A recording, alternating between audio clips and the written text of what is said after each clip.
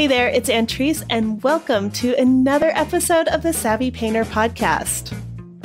One of the reasons that I love making this podcast for you every week is because I know what it's like to feel like you're not quite in the right place. I mean, people are nice and I love my friends, but I have a different connection with other artists. When artists get together, they light up.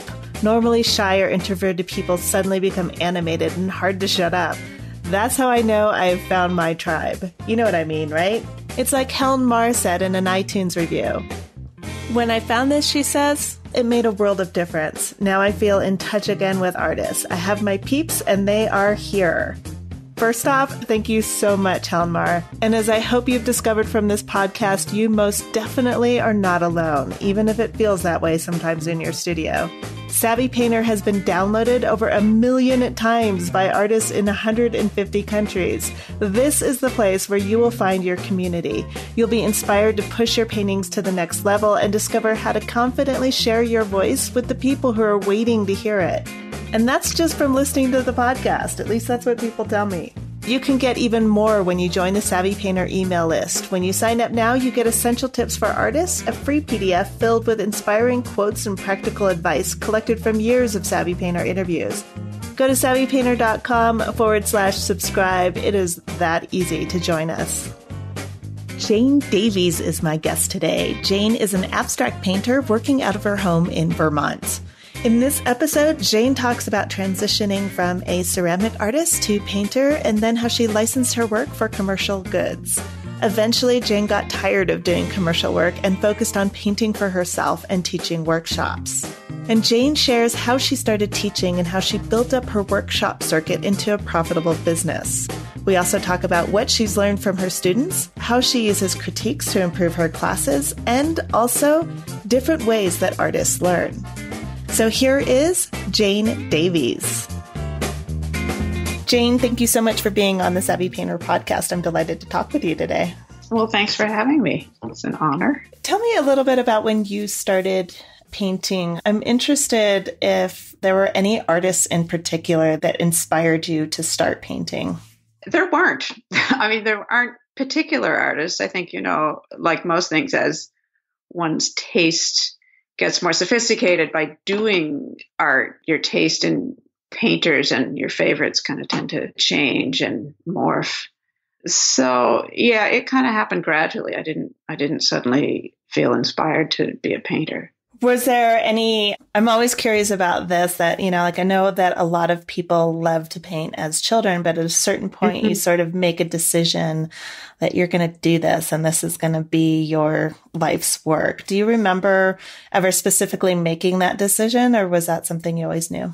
I've always made things. And as a kid, I was always into all kinds of craft things. And I had an inkling that I would find my way in that mode. And in my early career, I was a potter. So I went to college. Then I went back to school to learn ceramics. And then I was a potter for 15 years. And then that morphed. Let's see, how did that morph into painting? I took a watercolor class sometime in the early 90s. And it really grabbed me. So my pottery changed. I went from throwing pots and putting a lot of attention into making the tableware, is what I was doing. And I switched from that to buying bisqueware and painting on it with ready-made ceramic colors. And that just felt like cheating. Wait, you changed to buying, what did you call it? Bisqueware? Bisqueware. So that's like ready-made dishes at those paint your own pottery places. They have these white pre-bisque fired dishes and you paint on them. So I decided that's how I was going to do my pottery, because I was having way more fun painting than actually making the pottery. And so it felt like cheating, but in fact, I was just a better painter than a potter. And I just started doing a lot better. And I was very candid with my clients about how this work was made. I was doing decorative painting on ceramic surfaces. And then I wrote a book about that and bailed on that in favor of licensing my painted designs, to manufacturers of ceramic tableware, but a lot of other products as well.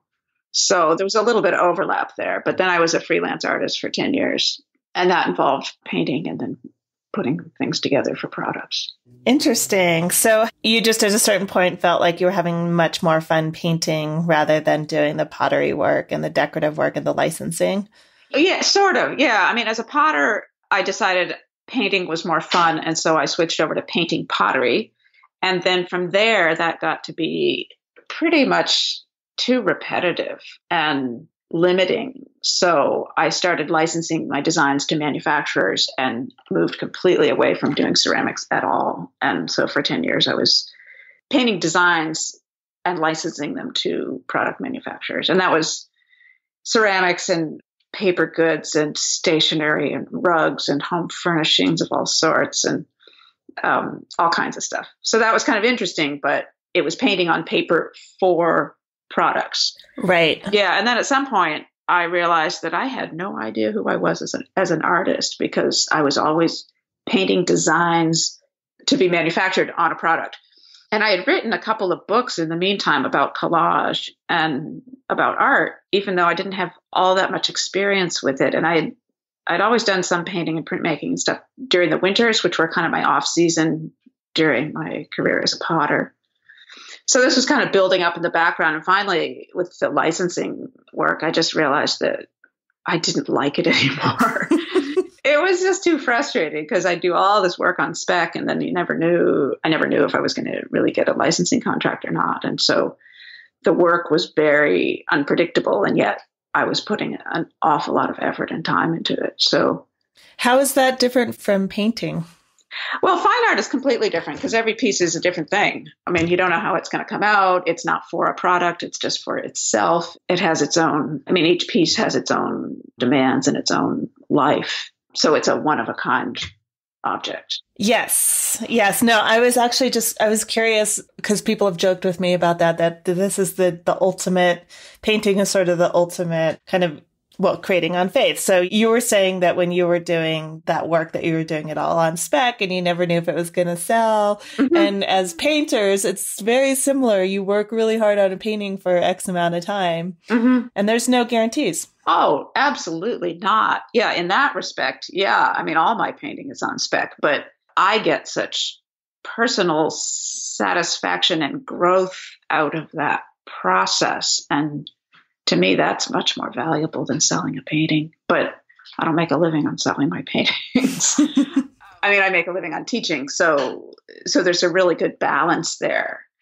And so I kind of honed my skills of just the materials in that world of doing the freelance art, mm-hmm. because I was painting a lot of stuff and then photoshopping it to death as well. Because you paint like individual things and scan them all and then put them together in different kinds of layouts and stuff. It was finally I was spending about 99% of my time on the computer. Yeah. I think that's pretty common with the licensing because you have to change it for plates, for cups, for everything is completely different and you can't just do it once.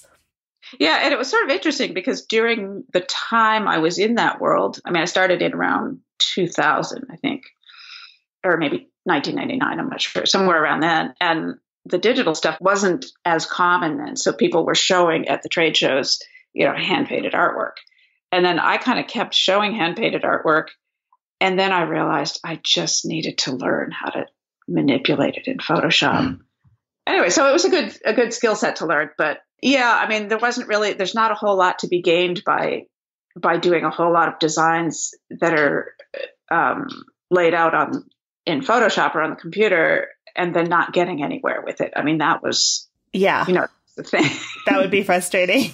Yeah, but doing a whole lot of paintings and, they might sell, they might not. It's the work and the process and the practice that is valuable to me. And if I care whether it sells or not, if I'm trying to make pieces that will sell, the work falls flat. Mm-hmm. It absolutely does. I can't do it. Some people can. But yeah, I have to really just be super honest and true to my own path when I paint, because otherwise it's just going to look like a copy of something, or it's going to look sort of self-conscious or, mm-hmm. Mm-hmm. or contrived. something like that. Yeah. Yeah. It just gets, it's not real. Yeah. And I think whether or not people can identify it or not, they know something's off. Exactly. And I think you're right. I mean, the key there is people can't identify what it is, but if the piece falls flat to me, it's going to fall flat to my viewer. Yeah. People have different tastes and you never know, but I don't want to put something out there in the world that doesn't feel like mine. Right. Yeah. So I know people sometimes, I know artists that complain about how the galleries want them to make the same thing over and over again. And so they do. And God, just shoot me if I ever do that. I can't. I made production pottery for 15 years and I painted for manufacturers for 10 years, and kind of going back to anything that feels like just making a product isn't going to fly for me. So, and I don't mean to be critical of people who are making paintings to sell and kind of know how to do a certain kind of painting and can bang them out. That's kind of what I was doing as a potter and also as a freelance artist. And I've just had enough of it. It's all, people that come from a different kind of background, there might be some excitement in that. And so I don't mean to be critical of that practice. It's just, for me, I feel like that would be a step backwards because I did so much of kind of predictable and production kind of work. Right, right. Where do you get your inspiration from your paintings? What is it that fascinates you and makes you want to go and sort of attack a canvas? Sometimes it's other people's work. And I haven't done this in a while, but I have occasionally surfed through Pinterest just to find artists that I don't know, and then, kind of go ogle their websites, or artists that I do know, or artists whose work I've seen in a gallery or a show, and then go to their websites to see more. And I have to admit, I don't get out as much as I would like to go see art in the flesh, because I live in a rural area, so you got to drive anywhere. But so I'm not like in a metropolitan center where there are places to go to look at art. Mm-hmm. But the other thing is I'm just teaching and traveling a lot, and I'll say too much because I'm missing the opportunity and the time to go be a consumer of art as much as I'd like. So it is largely other people's artwork, that I need to sort of see on a regular basis just to kind of feel like in community or see what other people are doing and be inspired to continue what I'm doing. And then the other thing is just ideas that show up in my teaching. And that can be ideas of students or ideas that I come up with or see what a student does with a certain kind of assignment. And so I feel like I'm with other people making art a fair amount because of the teaching. Mm-hmm. That kind of keeps it fueled. Yeah. Yeah. Now I find that we need community. We need to be around other artists, even if we're not painting together, just to share their ideas and, be around somebody who gets it. Yes, exactly. Yeah. I think there's different conversations that happen. And when those don't happen, it gets, there's a hole. Yeah, exactly. And I do feel it with teaching. I need the teaching to fuel me as much as I need to look at other art and as much as I need to be in my studio painting. And that's part of it. It's like it's being in community and painting with other people and seeing what other people are doing. And so, yeah, I'd say my students are pretty inspiring. Yeah, it sounds like it. Can you tell me, was there a moment or a decision that you made that you feel like looking back was pivotal for you or was sort of a personal success? Yeah, I think that was the moment that I stopped doing the freelance art. I had been kind of beating a dead horse for a couple of years, at least, maybe 3. But I'd been doing it for a while, and I had some early success such that, it seemed like, okay, this is a path I can do. And I liked the work. But the market kind of changed over that time. In the last several years, it was like, can I keep doing this? Can I accept this degree of uncertainty and frustration in my life, basically? Right. Because I liked the work. I liked working with art directors. I liked doing the painting. I liked doing the Photoshop stuff. But it was this uncertainty of, doing a presentation and not knowing if any of the work would go anywhere, especially after 2008. I think things got really tight. Yeah. So the decision to leave that and decide that I was going to just teach workshops and paint, I decided I wasn't going to show my work or try to sell my work until I felt solid as a painter, until I had some clue as to who I was as a painter. Because, that was this moment of feeling like I just didn't even know who I was or what I was doing as an artist. So I had taught some workshops just now and then in mostly craft kind of processes, making like bookbinding and making boxes and, some other paper craft type things, and some in collage. And so I knew I was comfortable teaching and I was comfortable giving workshops, and I just needed to see if I could make a living at it.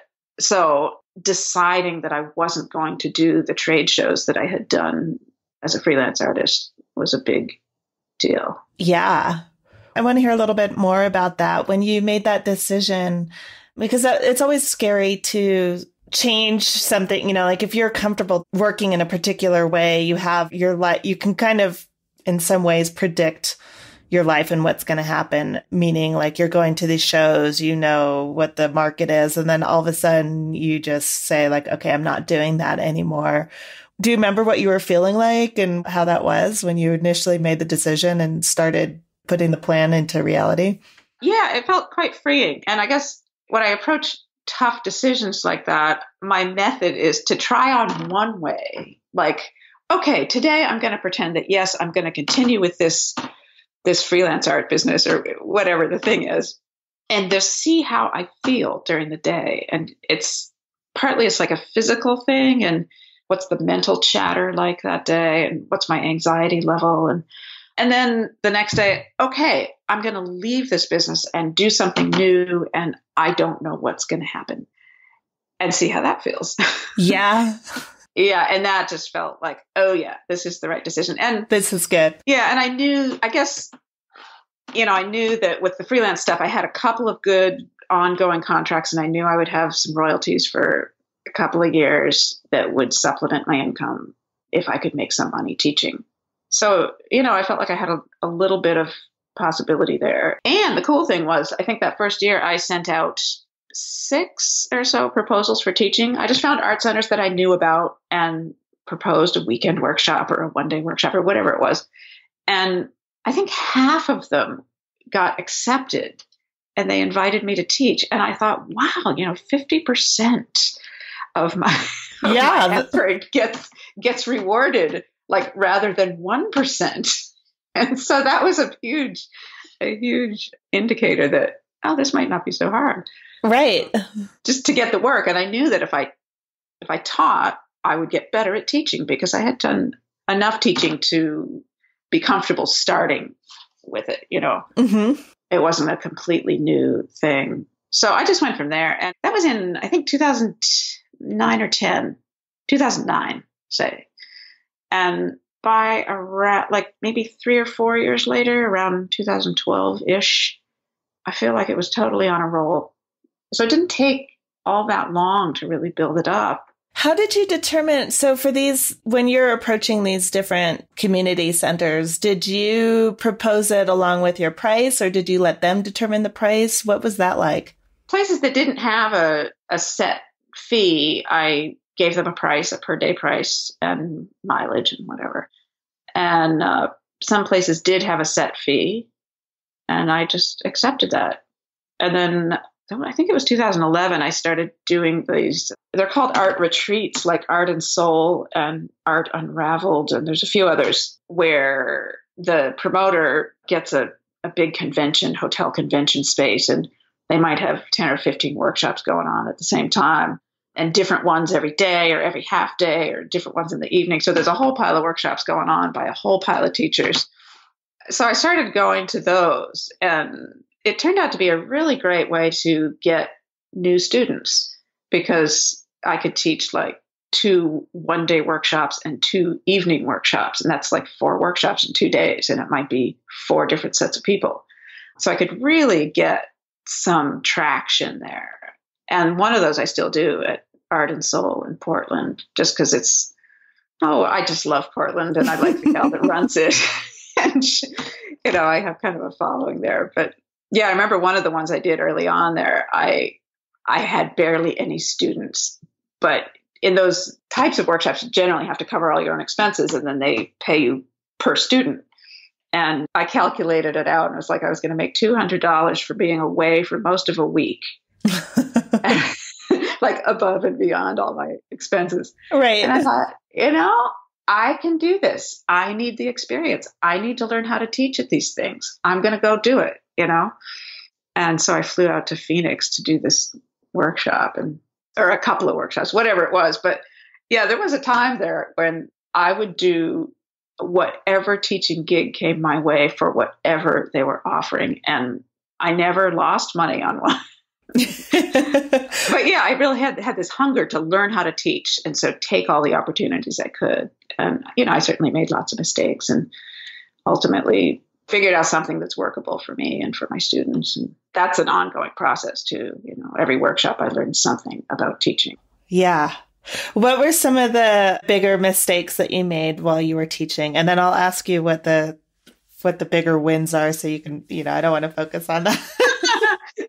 So we can get out of the swamp. Yeah. I remember one time I went to Chicago for one of these types of workshops. Someone called it a cafeteria style workshop, which I think is great, where there's a pile of workshops going on all at once.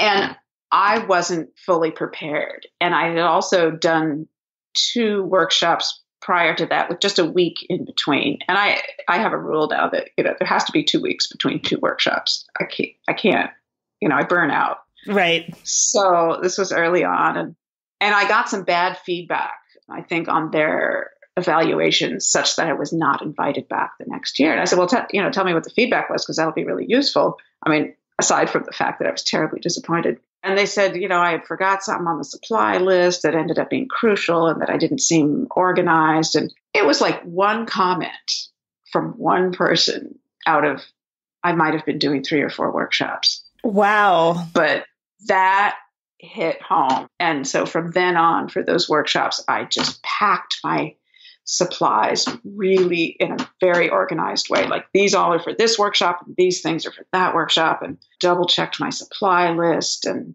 I mean, it doesn't take much for a student to have a not very good experience. And then it's not a huge effort on the teacher's part to just get it together. Right. But, and that wasn't like a huge mistake, but I remember feeling like kind of out of my depth in that particular workshop that got criticized, that, oh, shoot, I forgot to put this on the list. And so what are we going to do next? And, so I'm sure that came across, Right. Yeah. When you're trying to improvise because you don't have the right materials for the students, or they don't have what they need, and you're trying to figure out how to teach it without that. Yeah. And that was totally my fault. On the other hand, when students show up without the materials that I have specified on the list, I'm not all that patient with it. Right. Actually, I am, but I've taken to doing this thing now where I do a pre-workshop email that reminds people of the supply list and the links to the products that they need. And I even have an FAQ sheet. Like, here are the most frequently asked questions. Why don't you read this now so that we don't have to take class time with it? Oh, that's a nice way to phrase it.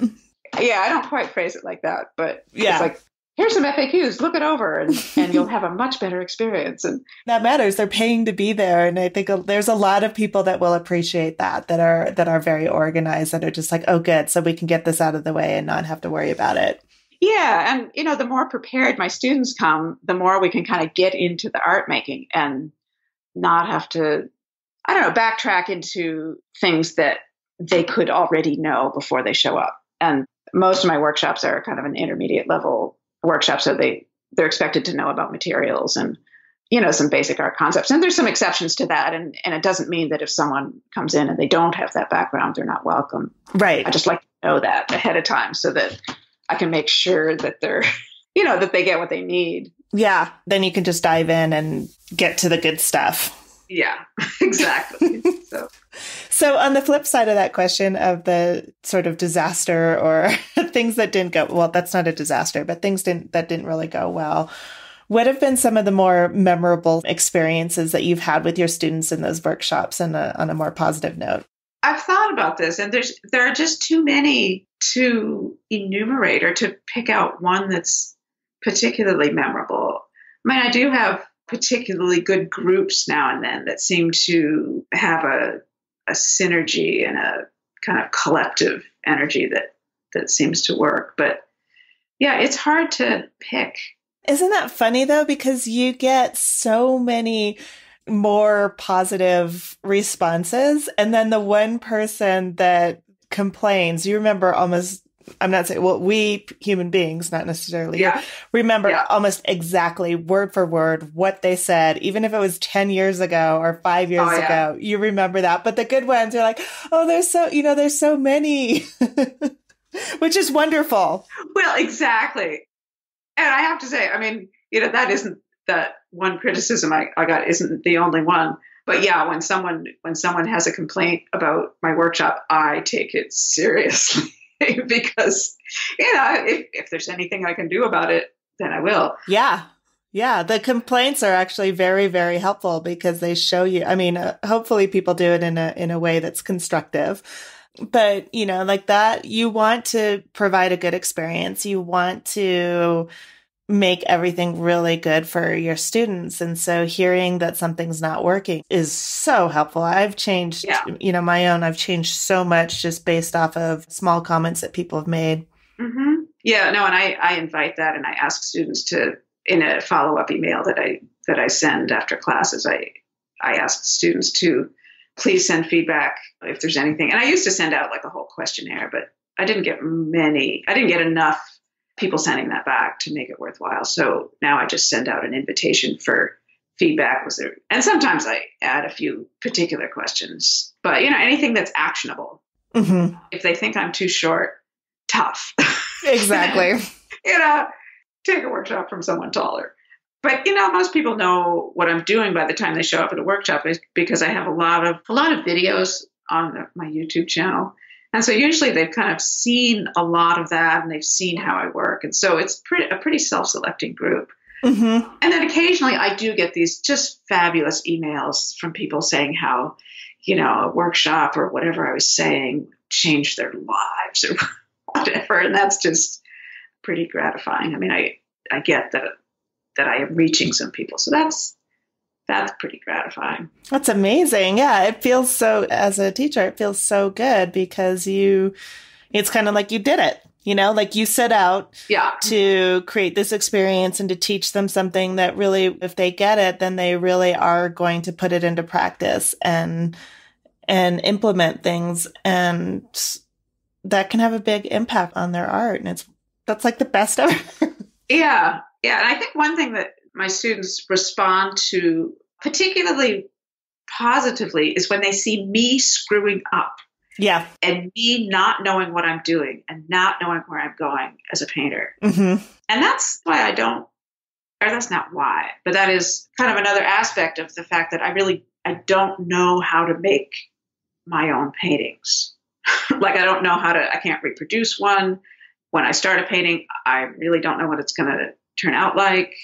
I can't do a step-by-step demo. Mm-hmm. And that's true to the way I paint.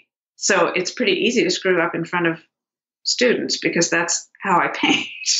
I paint and I paint over, and then I add something and then paint over that and add something else and paint over that. And I mean, it's kind of a back and forth process. It's not a step-by-step linear one. Right. And I think that's the case for a lot of painters. Yes. Yeah. I think so too. I think there's some who are formulaic, or out of necessity, they're teaching a formula just to get a point across. Yeah. Uh-huh. And I think people can learn from that. I mean, when I talk to students about other workshops, or if they're talking to me about other workshops they've taken or other teachers they've taken from, I don't want to devalue that kind of teaching, but I really encourage people to take any teaching as a kind of hypothesis, and mine as well. Take what Jane said or what anyone else said, take it to your studio, try it out, see how it fits into your practice, see if it fits into your practice. Mm-hmm. Because, ultimately you're making it up as you go along, your own art practice, and coming to something that's you, and it's not going to be me. It's not going to be other teachers. It's going to be your own thing. Right. I equate it sometimes to trying on clothes or trying on outfits. That, some of them are going to look good and some of them are going to fit, or some of them you're like, ooh, I have my own style and I'm going to put my own accessories on it and make that totally different.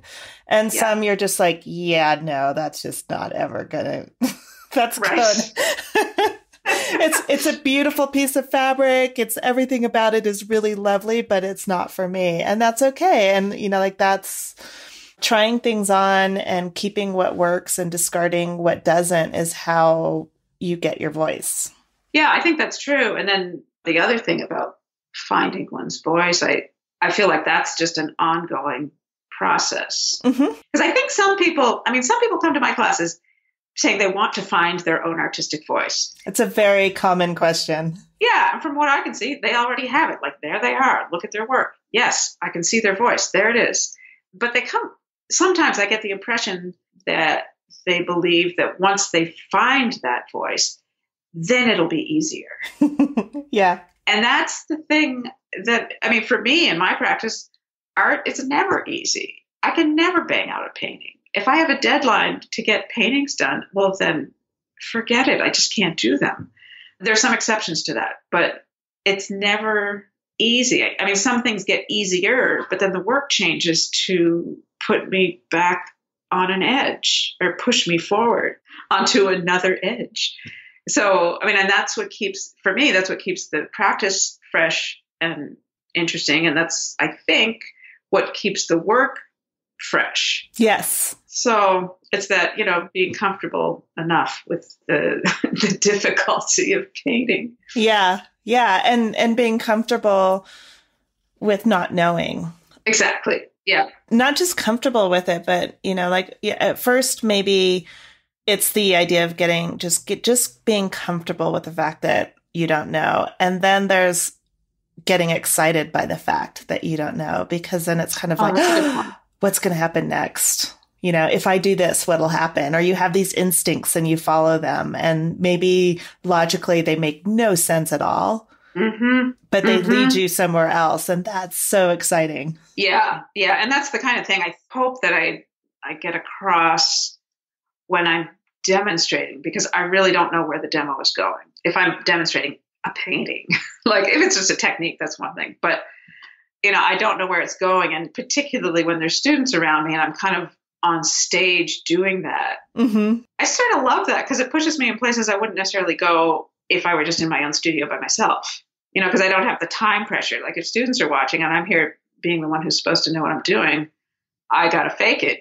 And so I just put one thing down and another thing down and keep going. And that's the kind of mind space I want to be in when I'm in my own studio. But I got to tell you, it's easier when there's people watching, putting pressure on. That's so interesting. Isn't that funny? Yeah, because what's interesting for me about that is that I find that it is such a different part of your brain when you have to explain everything you're doing. Yeah. And so I feel like that kind of slows me down, or it's almost distracting in a way. Oh, yeah. Yeah, if you're explaining. Yeah. Yeah. So sometimes, when I'm demoing, not occasionally, here's what I find is really, or people have told me is really useful. If what I do is just narrate what's going on in my head as I'm painting. And so it's not explaining, okay, I'm going to take this color and mix it with that color because what I'm really after is this other color. It's just like, okay, yeah, this looks good. Okay, fine. And then I'm just going to do a little pattern with my finger in that color. Oh, yeah, that's running into this other color. And oh, that's kind of unexpected. Oh, yeah, I guess I'll just let that go. And then I pick up another color. And it's just the narrating, what's the stuff that's going on in my head, which isn't much explanation. It's just verbalizing it. Yeah, that makes sense, because then you're saying things more along the lines of, I'm going to use this really, now I feel like there needs to be saturation here and I want this to pop. So I'm going to do something really saturated, or I want more contrast, or. Yeah, exactly. And even just like making noises like, ooh, oh, look at that. Yeah. Okay.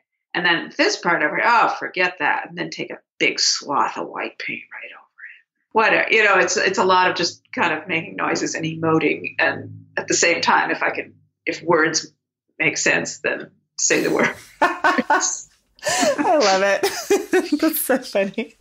So do you do that? So I want to hear about your process when you're in your studio by yourself. Do you talk to yourself? Do I? Actually, I listen to NPR. I listen to National Public Radio.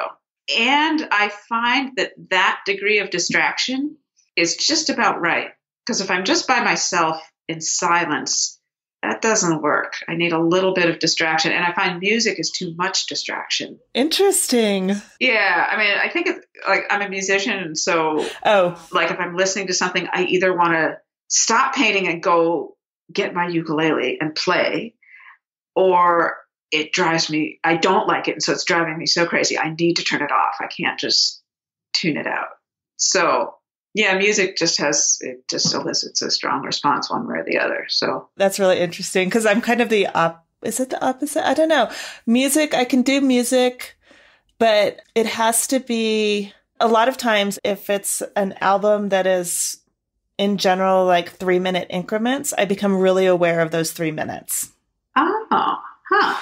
So I need something that's, like classical or jazz or something that's like long form, because otherwise I start getting really focused on what the time is. And with audio, I listen to books or I listen to podcasts. And that works sometimes, but then sometimes I just get so interested in what they're saying that I find I'm just standing there holding the paintbrush and not doing anything and listening. Yeah. I think we all have to find our own thing there. The other thing that I really like is painting with one other person in the studio. And so I make art dates occasionally, but not enough because I'm not in my studio very much. I mean, I am sometimes, but it's just hard to coordinate with someone else. And I live out in the sticks and, Why do you like that? What do you get out of that? Well, if it's the right person, and there's just a couple of people I've done this with, the conversation is enough distraction from the work so that inner critic stays out of the room. Mm-hmm. And the other thing that stays out of the room is the kind of the inclination to stop and take a break when it's not going well or when I don't know what to do next.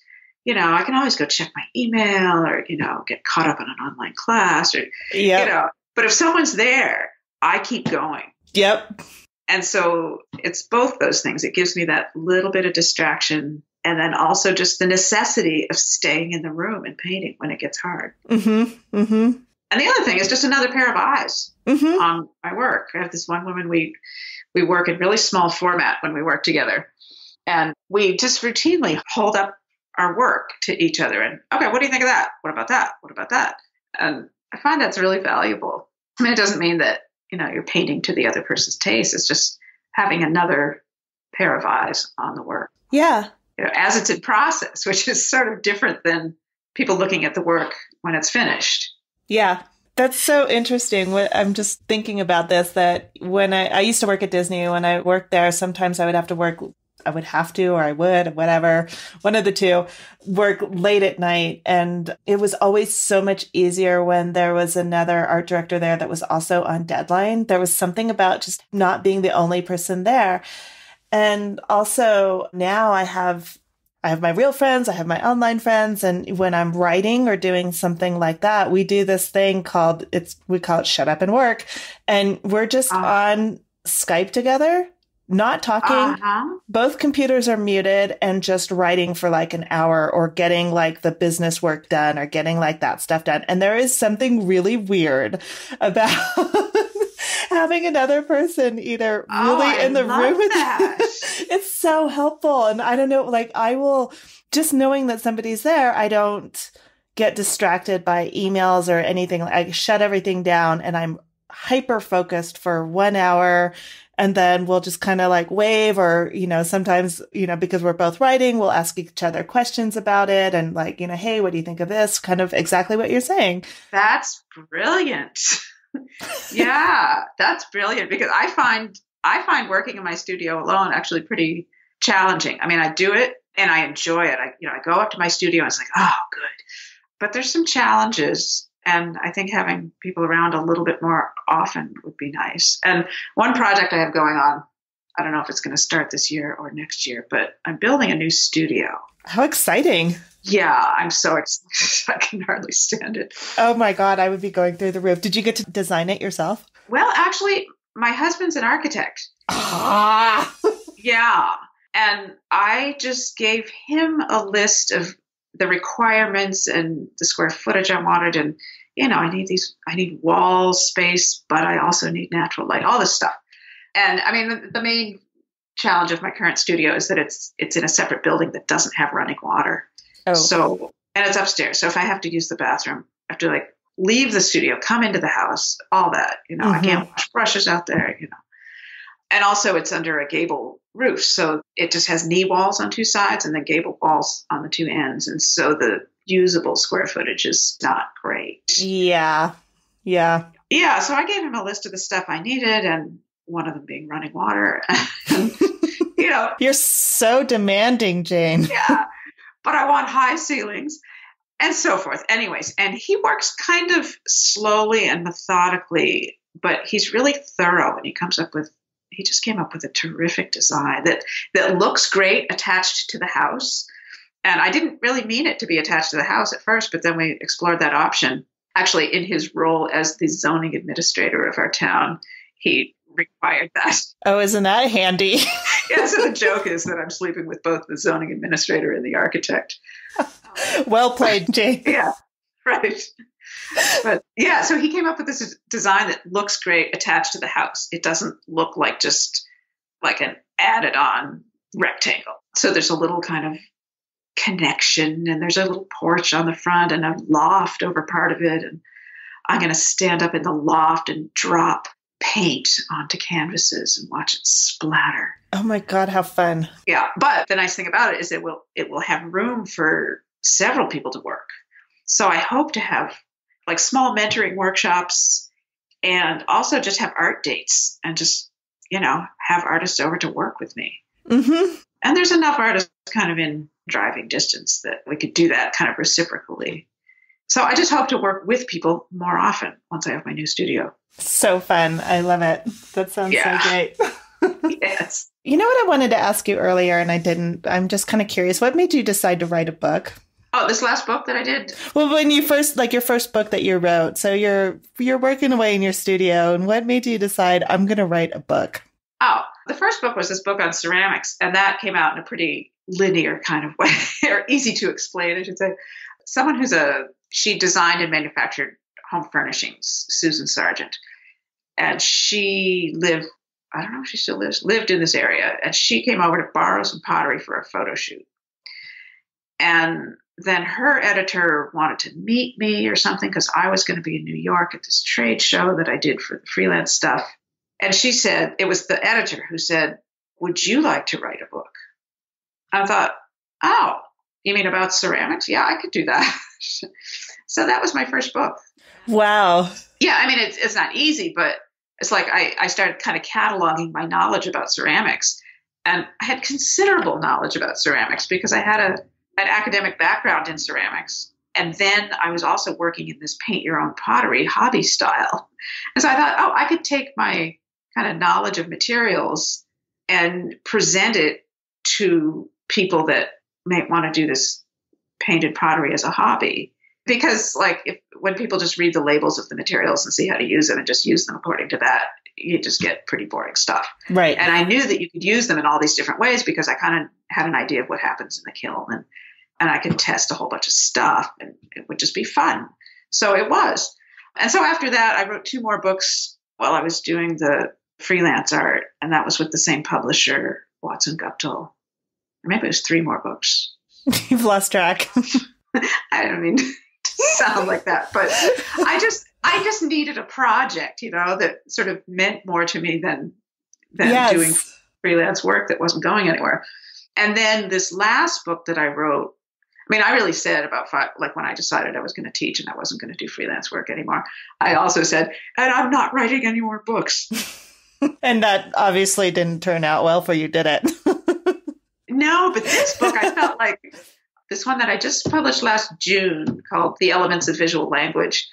I really felt with the teaching experience I really had a handle on a bunch of stuff that my students need to hear or need to read, or they need in a format that they can take with them. These are my notes from my teaching of the last 7 years, or here's kind of a good review for the class you just took with me. Because I found myself saying some of the same things over and over again that seemed to resonate. Yeah. So it was going to be a lot bigger. And then at some point during the process, I decided to divide it in two. And so this is just part one of what I originally wanted to write. But I did decide that I wasn't writing another book for a publisher. So I self-published this, which was so much fun. So tell me about that. Why did you make that decision and why was it more fun? Well, actually, I was asked by the acquisitions editor who had acquired my previous books for Watson Guptill.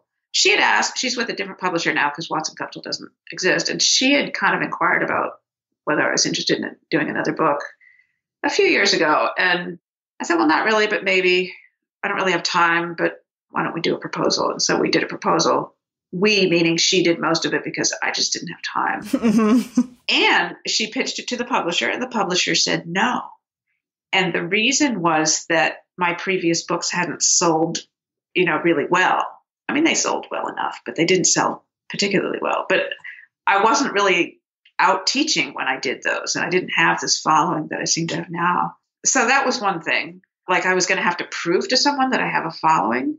Mm-hmm. And the other thing was during coming up with the outline for the book, I kept feeling like slightly pushed away from what I wanted to say because it has to reach a larger market. And I had felt that in the previous books, but I was okay with that because I felt like, the editor it's fine if I want her input on how it's going to reach a larger audience. But this book felt more like, okay, I don't need to reach a big audience. I can just reach the people that I'm talking to, which are the people that come to my workshops. And here's the stuff I want to say. And I don't want to dumb it down to make it accessible to a wider audience. I don't want to pretend that painting is quick and easy, you don't want to do the 3 easy steps to make a masterpiece painting. Exactly. I joked with my students about writing a book called The Agony of, what's the opposite of quick and easy? The long, slow agony of painting or something. The frustration of painting. Obviously it's not all frustration and agony or we wouldn't do it. I think it's worth doing and it's super rewarding, but making somebody else's painting from a step-by-step process is quick and easy, but I don't get any reward for that. Right. And I've tried it. I've looked at these how-to books and I've picked out projects and just done them to see what's the takeaway. What do I get from this? Oh, so you went and followed their exact, so you painted the thing that they said. Yeah, I've done that on occasion. Yeah, just in kind of researching, teaching, I don't want to just totally badmouth that because there might be something really valuable in that. And I think for people who need to learn techniques or they just need to get their hands in the paint. Yeah, I think that it's it's difficult because it's almost a double-edged sword because you kind of need to show people those things so that they can getting comfortable with the materials and also really understanding, basic foundational things like values and mixing colors, et cetera, et cetera. So that can be formulaic and you want them to have a good outcome so that they're encouraged and not just oh, this is horrible. So that's when formulas are useful. But the problem is that sometimes people think there's a formula then for everything and that there's a secret that somebody else knows that they don't. And if they just knew that secret. Yeah, then painting would be easy, which it's not. Right. But yeah, in fact, I got an inquiry. I get these occasionally from people who are beginners. And they're saying, which one of your workshops, I have these downloadable workshops and stuff. I say, which one of your workshops would you recommend? Or I want to take one of your workshops, but I need to get some experience. And what do you recommend? And I never recommend my workshops. I sent someone to Carla Sondheim's website because she has a whole bunch of online workshops that are given by a whole bunch of different teachers.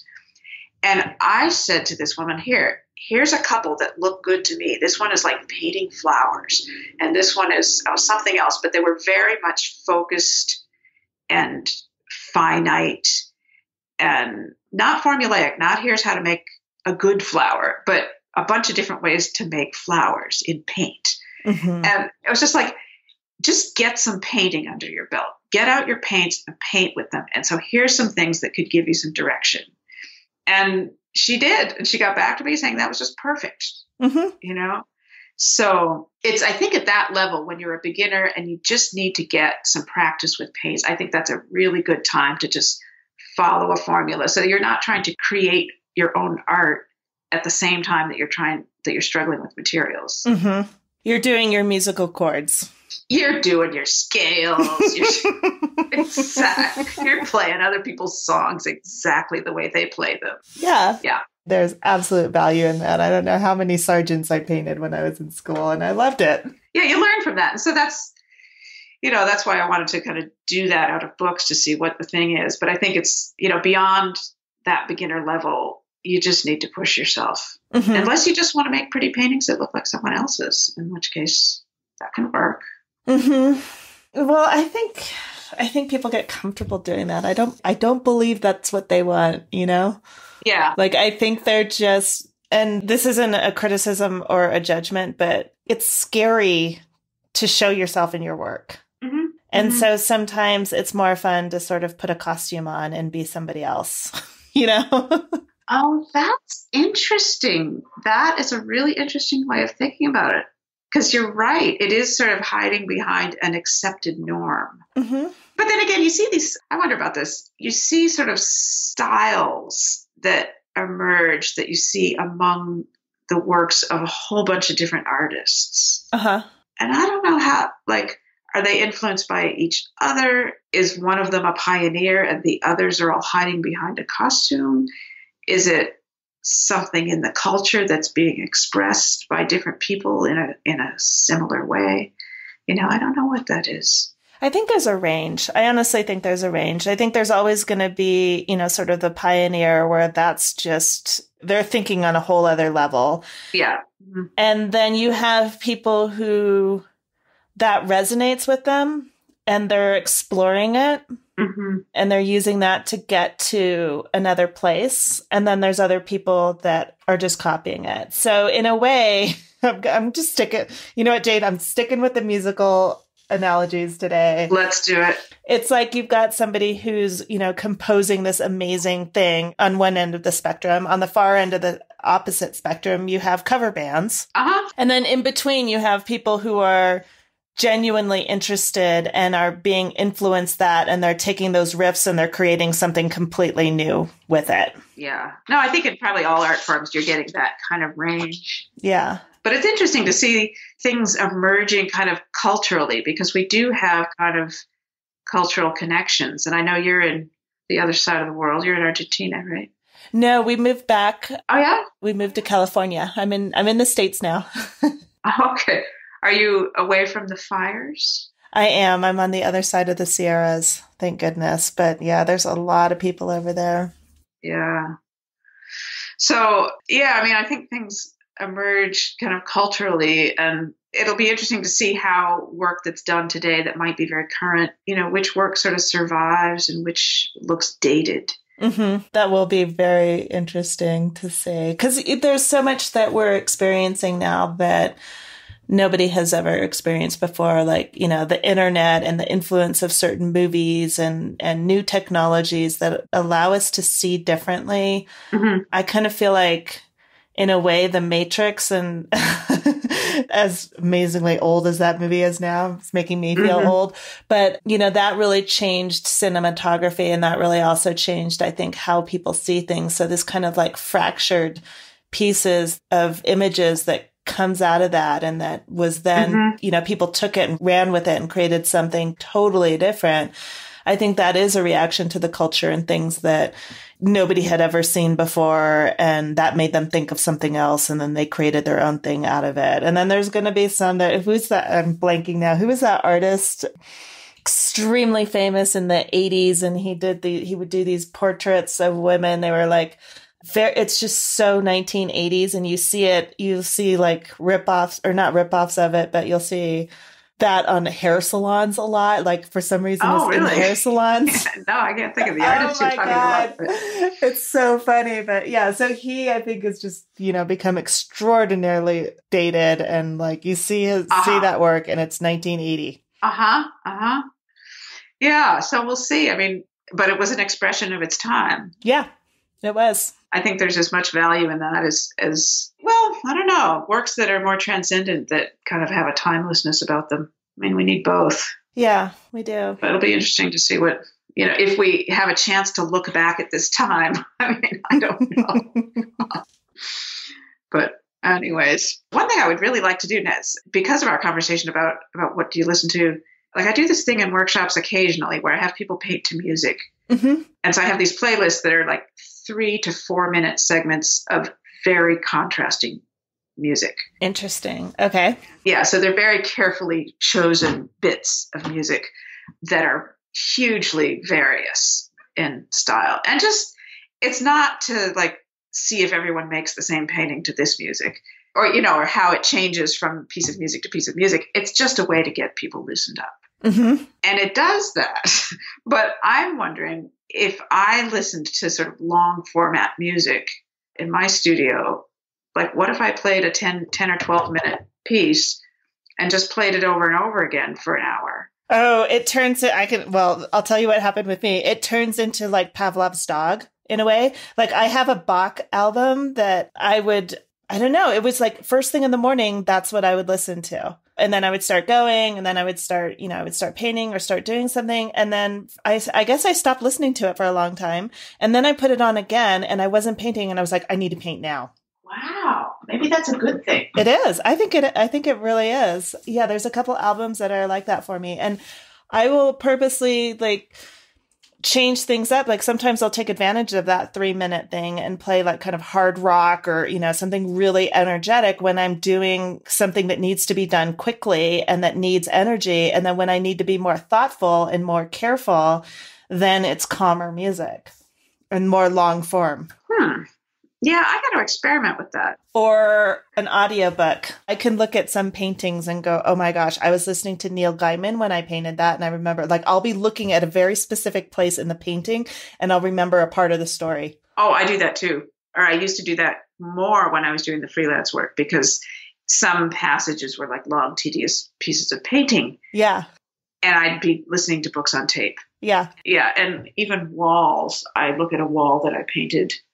I mean, I've done some interior painting in my own house and I look at the wall and I remember what I was listening to in the passage of the book on tape that I was listening to. Yeah. When I was doing that particular trim piece. I know, that's crazy, isn't it? And I did this one painting that was super, super intricate. And I was living in this place that had no air conditioning and it was summer. So it was like 110 degrees. It was so hot. And I'm painting this thing.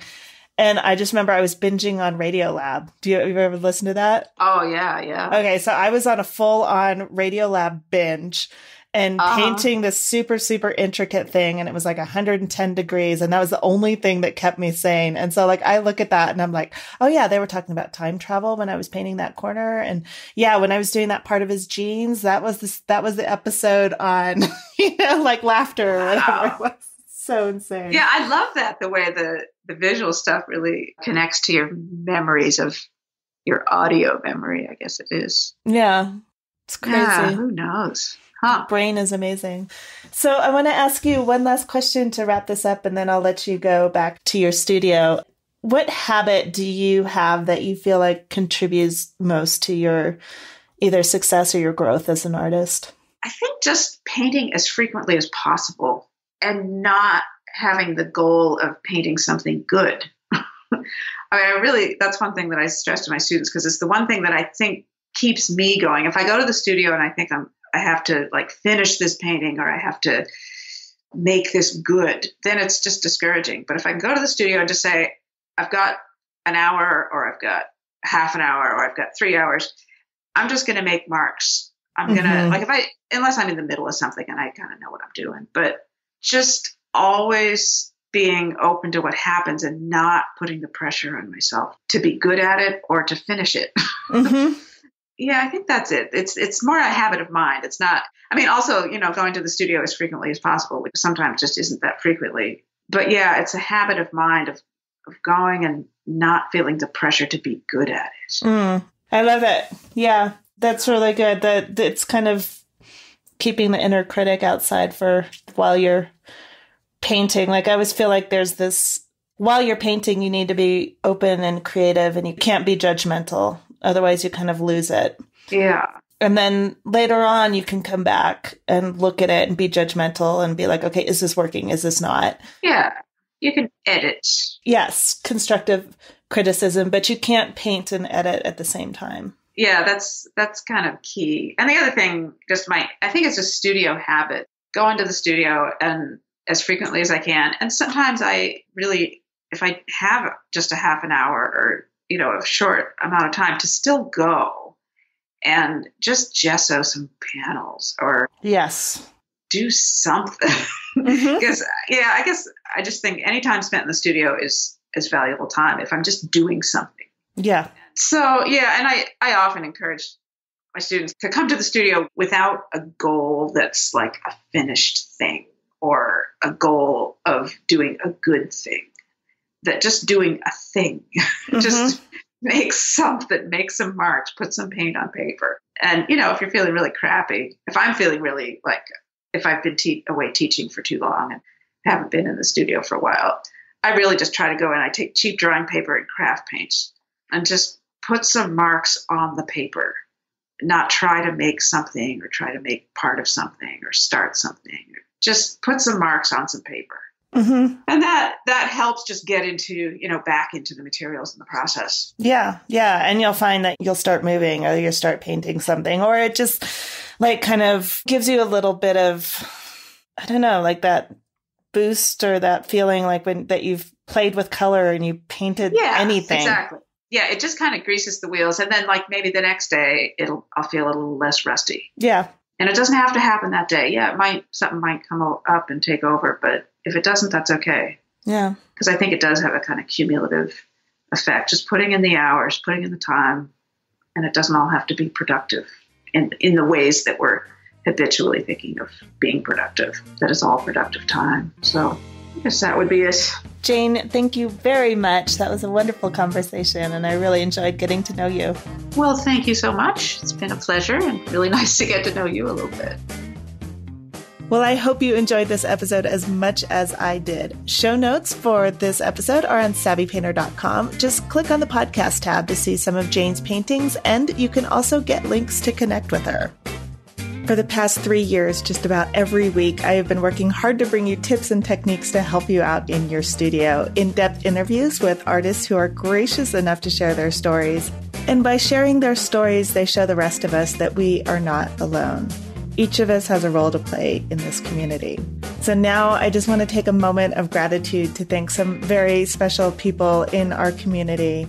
Julie Mann, thank you so much for your generosity and your lovely note. Maureen Nathan, Susie Zefting-Kung, Margaret Serena, Joanna Hernandez, Karen O'Connell, Teresa Hill, Alchemy Works, Jeanette Gray, Kathleen Calhoun, Christine Curtin, Jill Opelka, ZB Gallery, Laura Wolstenholme, Robert Talbert, Gabrielle McDermott, Elizabeth Quinn Bolduc, Right Design, Andy Doby, Srivana Nara, and Jiyoung Kim Studio. Thank you so much for your support of this podcast. I really appreciate it. One more thing I want to let you know. This year, you can expect a lot more workshops from Savvy Painter. If you are an artist who struggles with getting painting time in or feels like you're always busy but never really moving forward with your art, then my workshops just might interest you. Past workshops include Mindset Mastery, a 5-week online workshop to help you get past the roadblocks that keep you from painting. In it, we tackle the inner critic, fears of artists, and setting yourself up for a successful creative day. The workshop, How to Develop a Relationship with the Right Gallery, helped several artists find the right gallery and show their work. So if this is something that interests you, you can go to savvypainter.com/workshop and get on the email list. This is separate from the main list that tells you when a new episode comes out. This is just for the workshop, so you don't get quite as many emails, but when you do, there's always something really good happening. Sign up now and get a downloadable PDF with case studies that tell you exactly how 3 artists pushed through barriers that were getting in the way of their studio time. You can, for example, learn how Rhonda went from not wanting to call herself an artist to getting her very first solo show. Also, listen to an introverted artist describe how she built her confidence and then spoke in front of an audience of her peers. And you can discover the tools that Samantha used to take back her power after a decade of believing that she had no, I'm putting air quotes there, she had no talent. So again, go to savvypainter.com/workshop to reserve your place on the list. When you sign up, you get that downloadable case studies that I mentioned, but more importantly, you get exclusive invites to upcoming workshops. Most of the time when I launch a new program, it sells out before I ever announce it publicly. So reserve your spot now at savvypainter.com/workshop. Until next week, this is Antrice Wood with the Savvy Painter Podcast. Thank you so much for listening.